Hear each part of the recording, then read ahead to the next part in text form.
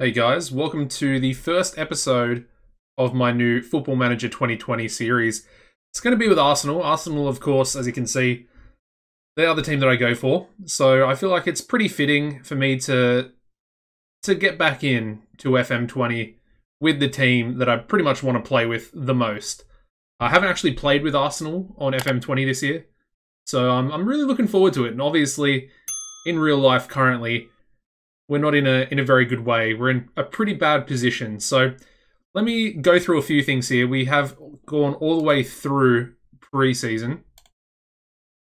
Obviously, a lot of the transfer activity was already done up until this point here. We only made one actual signing, and that was Xavi Quintilla. And he was signed from, I think, Villarreal. Yeah. So Villarreal, we paid his £9.5 million release clause. And he's come in. He's a left back that can also play centre back if needed. We do play with ball playing defenders, so I feel like that's kind of, it's almost perfect because he's a little bit of extra cover. He's also only 22 years old, so he's probably going to improve a little bit more as well. As you can see, 20 determination, good teamwork, good work rate, relatively good pace, lacking a little bit in jumping and strength, but I think overall, he's going to be quite a beneficial left back to have. And of course, we do start the game with both Bellerin and Tierney currently out with injuries. And I think Bellerin, I think his injury is for, I think when it started, we started the game up, it was for three to 4 months. So he's going to be out for quite some time. Now, in regards to the players we let go, first of all, we only let one player, or one first team player go. And that was Socrates, or Socrates, however you want to say it. And yeah, he was sold to Leicester. I feel like it's kind of a bad move to be selling him to Leicester, but no one else really wanted him. So I felt like it was kind of the only choice we had to make. As you can see, we made a profit on him anyway. We sold him for about 20 million. And I think there was some other clauses thrown in there as well. Yeah, as you can see, potentially going up to 25 million. I think it was like 50 appearances or something like that. And again, like I said, we're playing with ball-playing defenders. He's not a ball-playing defender, so it makes sense to essentially just get him out of the club, especially with his age at 31. He's definitely not getting any younger. Anyway, the next thing we want to go over is our preseason. As you can see, we did really, really well. We got some impressive victories in here as well over Real Madrid and Sporting. But we started off with a 1-0 victory against Portsmouth. We then beat Sheffield Wednesday, 3-0. QPR, we beat them 2-0. We beat Olympiacos 5-0. We then went into this friendly cup, which I assume is essentially the Emirates Cup. For Millicao, we beat them 2-0 in the semi-final. Went into the final, and we managed to beat Real Madrid 2-1. As you can see, Saka getting on the score sheet there as well. And then finally, our last friendly, like I said, a pretty impressive 3-0 victory against Sporting. So today's episode, we're going to be doing both of these games, Everton and Brighton. Everton at home in our first league game. So let's actually get straight into that. I'm kind of looking forward to it. I think this is going to be the team that we put out today. We're going to start with Lacazette on the bench. I really want to try and play Aubameyang as our striker as much as possible.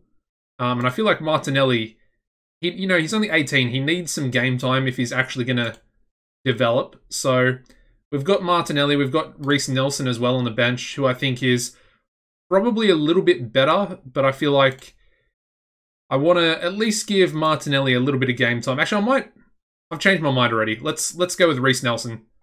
He's already classed as a wonder kid, so I feel like it will be more beneficial.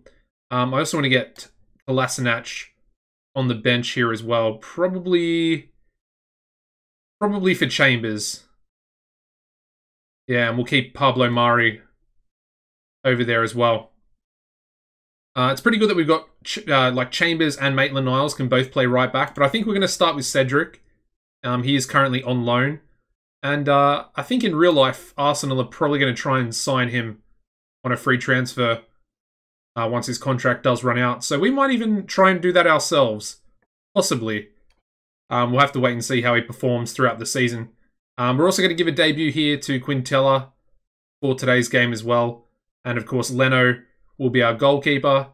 He did pick up an injury during preseason, but it wasn't too serious. And of course, we're going to stick with Mustafi and David Luiz as our two centre-halves.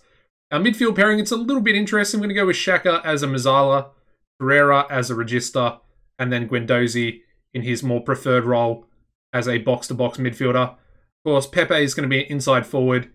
And then we're going to use Aubameyang. I mean, we're using him as a deep-lying forward. I am possibly going to change that depending on how many goals he starts to score. You know, if there's a lack of goals, we can definitely change it. I feel like Lacazette does kind of fit that deep-lying forward a little bit more, as you can see. He's just... The stats seem to be in the right places for him, whereas Aubameyang, it's a little bit different.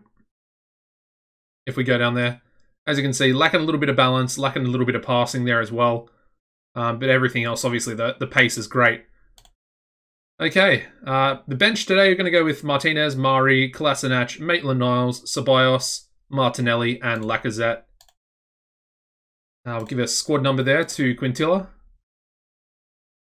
And I'm really looking forward to this first game. Former Arsenal player in Iwobi. Of course, we sold him to Everton last season. But yeah, I mean, Everton are a good side. Calvert-Lewin up top, Richarlison, Bernard, the two Brazilians on either wing.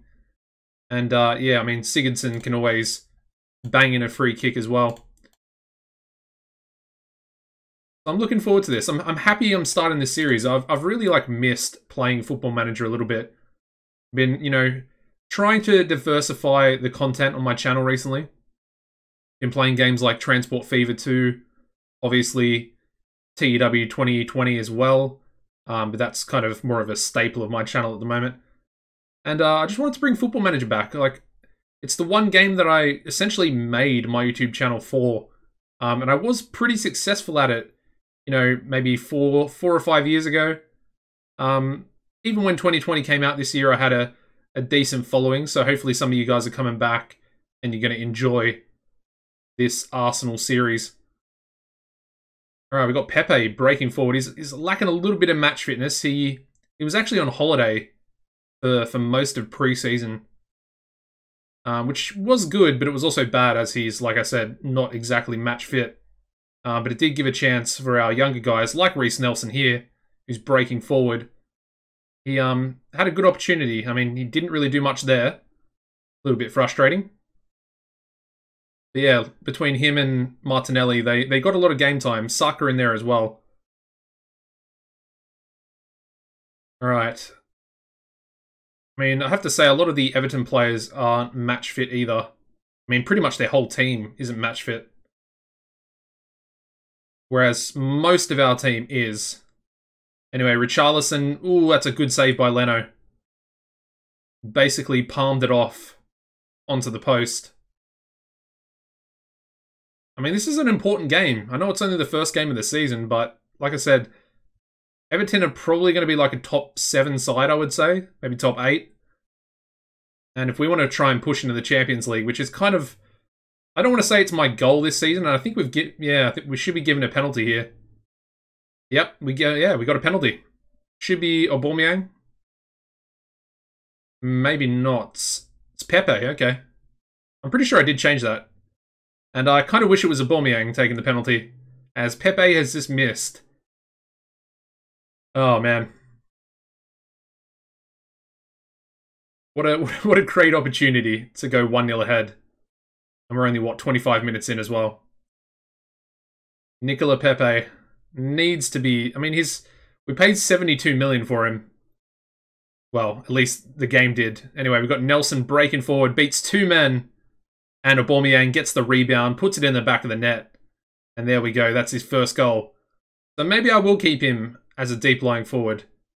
But like I said, we'll just have to wait and see. We are dominating at the moment, which is good. You know, we are the home team as well, so it kind of makes sense, but... I mean, obviously Arsenal's biggest problem is the defense. Hence why I tried to sign someone. We really didn't have a lot of money. Obviously selling Socrates made a little bit of money for us to go out and spend. I think we've probably got about Maybe another 9 million or something to spend. Nothing too serious. I think I might just save it. I don't really think we need anybody. We've got a lot of good youngsters that I want to try and implement throughout the season into the side. Really give them an opportunity. Oh, and Aubameyang, oh, he's hit the crossbar. So unlucky. We might actually take Pepe off. He's on a 5.9. Yeah, we might take him off. He's not doing too well. This is actually his debut as well. Obviously, he was only signed in this season. Not exactly a very good first game, so let's take him off. We'll bring Martinelli on, and I guess he can just kind of play on that right. We'll swap him around. We'll swap Reiss Nelson and Martinelli. And I don't think we really need to. Maybe Guendouzi for Maitland-Niles. Let's wait a few more minutes. Let's wait maybe like 5 or so. See what happens with this highlight first. So Cedric to Aubameyang. Back to Cedric. Alright, Torreira switching the play, but he's given the ball away. That's a disappointing ball. Mustafi doing relatively well. He's being dragged out of position though. Oh, Martinelli. Nice win. Could be on a counter-attack as well. Can he play it? He does. Plays it through the middle to Aubameyang. And he can't, unfortunately, do anything with it there. Martinelli's in behind again, though. Can't get a cross in. Quintilla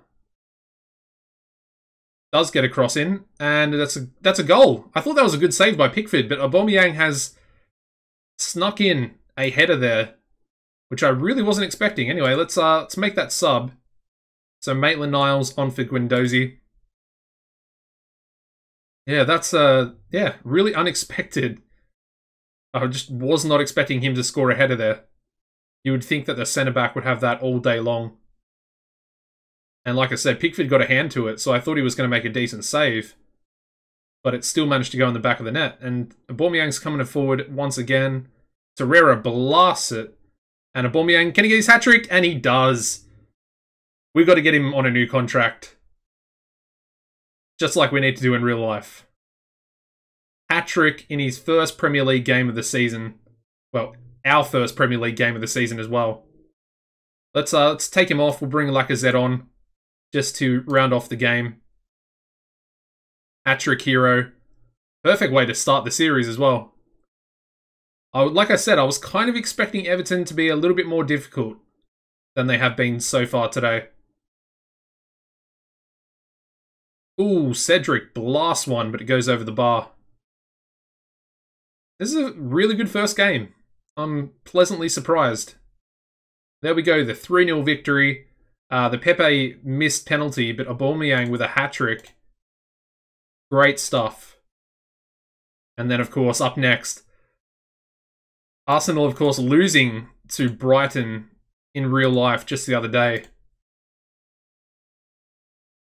A little bit scary. Anyway, what I'll do now is I'll skip forward the 7 days and I'll join you back for the Brighton game.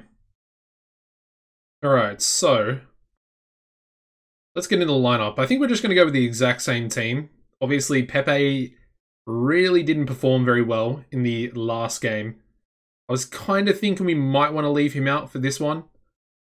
But, you know, I want to keep faith. I have to try and keep faith. He's a great player. Just looking at him. Like, he's very, very good. He does fit the kind of inside forward role. Probably more of an attacking mentality on it, but I think I like the support. Everyone's on support in the midfield, and I feel like they're all looking to sort of help each other out, or at least that's kind of the mindset of this tactic that I'm using. So, yeah, let's just go with the exact same team. We've got Martinelli, we've got Lacazette on the bench if we really need them. And like I said, we really want to be trying to beat Brighton. I want to get a bit of revenge from what happened in real life just the other day. The 95th minute winner that was scored against Arsenal. And I know we're away from home in this one, but I feel like we could definitely beat them. Hopefully, our away form is not going to be like what it is in real life at the moment as well. Alright, so we've got a highlight here. We've got Nelson on the ball. Back to Quintilla. Not a massive fan of us playing around with it at the back, even though I do have ball-playing defenders. Always just get so nervous when they mess around with it. Anyway, Pepe with another decent shot. Just goes wide. But I feel like he already looks a little bit better than he did last game. I don't even think we had a highlight where he essentially got involved in the game, so I'm actually pleasantly surprised that he's actually taken on some shots. Although Trossard is in behind here for Brighton. But that's well defended. That's well defended. Cedric getting a nice block in there, and it does go out for a corner. David Luiz gets it clear. Aubameyang could start a counter-attack. I mean, he doesn't even really need anyone else. He's got the pace to essentially just go himself. And the ball goes all the way back to Australian goalkeeper, Matty Ryan.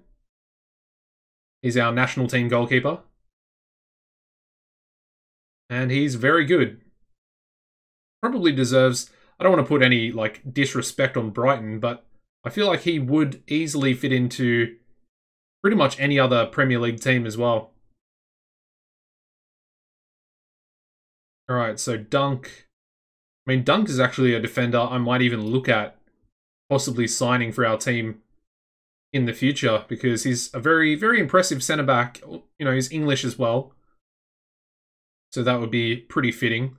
Although we do have Holding and we do have Chambers, so not 100% sure if we actually need him, as I would like to get those guys playing more often. Anyway, Aubameyang in behind, running the whole length of the pitch by himself, essentially. And then we've got Cedric now. Can he get a cross in? Lays it back to Torreira, who puts an interesting ball over to Nelson. Back to Quintilla. Interesting cross, and there we go, Pepe. Finally getting his goal. Like I said, he's been pretty... He looked like he wanted to play today. That's probably the best way of putting it. He looked like he wanted to play and wanted to at least try and score a goal. And he's done that within the first 30 minutes of the game, so I'm happy. You got Quintilla again. Aubameyang 2-0, just like that. We've definitely been dominating. And now both of our, you know, two attacking forces, being Pepe and Aubameyang, have both got themselves on the score sheet. Be nice to see Nelson get on there as well. I think Quintilla has both assists so far. Oh, that's another good save, I think, there. I'm not sure if it hit the post or if it was a save by Bernd Leno.